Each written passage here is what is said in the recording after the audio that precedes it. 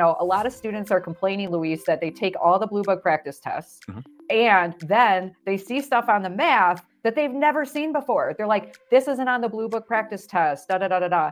And, you know, I've sat in on a couple of tests, so I can say, yeah, there's definitely some other things that come up that aren't exactly like the BlueBook questions.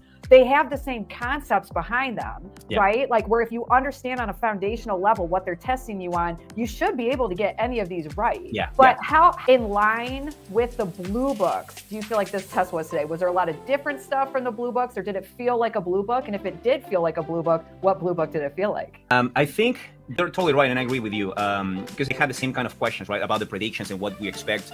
And it's not kind of like a memory game. They're not using the same questions over and over, but they're assessing the same concepts. So if you know how to find the equation of a line, you should be able to find the equation of a line with points or with variables, right? To make an example, I think that the latest SAT tests practice on the BlueBook were focusing more on parallel lines, for example. And the previous, like 6, 7, around those tests, they were using more perpendicular lines.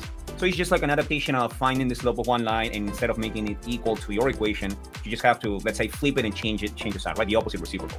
So those little details, but it's not that it was a generally like a totally new concept.